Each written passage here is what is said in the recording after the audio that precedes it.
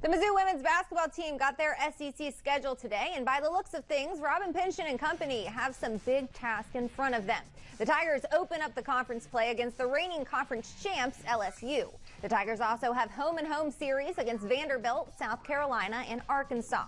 Here's some other home opponents. The Mizzou Arena SEC opener will be against Alabama. Others on the list in Columbia are Georgia, Texas A&M, Auburn, and Ole Miss. The full conference schedule can be found on our website, abc17news.com.